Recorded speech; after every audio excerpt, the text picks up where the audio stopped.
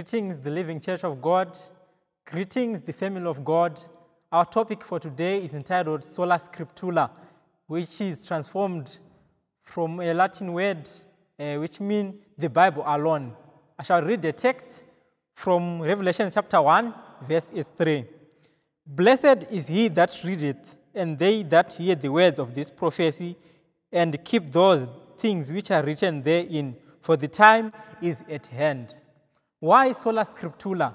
Sola Scriptura, it means the Bible alone. Why the Bible alone? The Bible alone because it is the word of God. The Bible is not an end on itself, but it is a means to an end of knowing God and to do His will. In its primary sense, the Bible is not only the word of God, but it is God Himself. This is proved by John chapter 1, from verse 1 to verse 3, where we see Jesus incarnating through the Bible and living as flesh amongst the human beings. So the Bible is not just a general book, but it is God Himself speaking. It is an inspired book.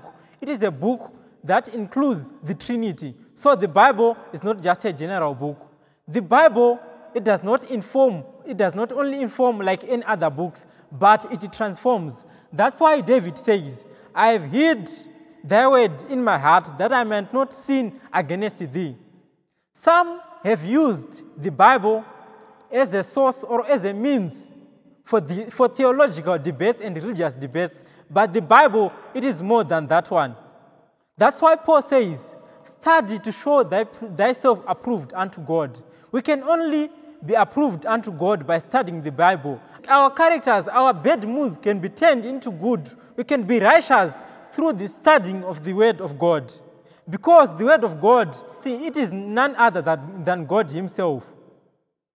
That which is uttered in the Bible is created when we read and study it with a heart seeking to understand, with a heart seeking to repent. The Bible, it can make a difference in our life. The Bible, it does not inform us, but it transforms us as Christians. The Bible, it cannot be equated to any other books that we read as Christians because the Bible was inspired. Sola Scriptura, the Bible alone. We might make other people our mentors. We might copy from other people. We might try to copy from social media. We might try to copy from our families on how to live a standard life. But the Bible alone can show us what is good. The Bible alone can help us to live in this end of days. The Bible alone can help us in our troubles. The Bible alone can solve each and every problems that we face in our lives. Why the Bible alone? Sola Scriptura. Through studying the Bible, we'll be blessed as Revelation chapter 1, verse 3 denotes.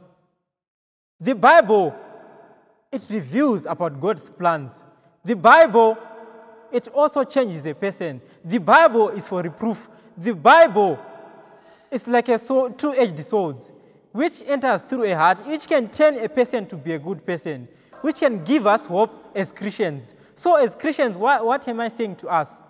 We need to study the Bible. Don't neglect your Bible. Study it and live according to it so that we might be saved, so that we might see Jesus. In it, there is Jesus Christ. Because in it, we see Jesus Christ who came to save us from the original sin, who came to save us from the devil. Even Jesus Himself, He resisted the devil through the use of the Bible. So Sola Scriptura must be used. Why? The Bible alone must help us in difficult times. The Bible alone, we must read it even if we are happy. The Bible alone, we must consider it even if we are in the war with the devil. The Bible alone. So as Christians, let's go and study the Bible. Let's take it seriously.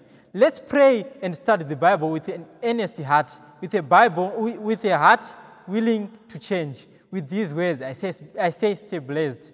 Let's read and study our Bibles. Sola Scriptura. Amen.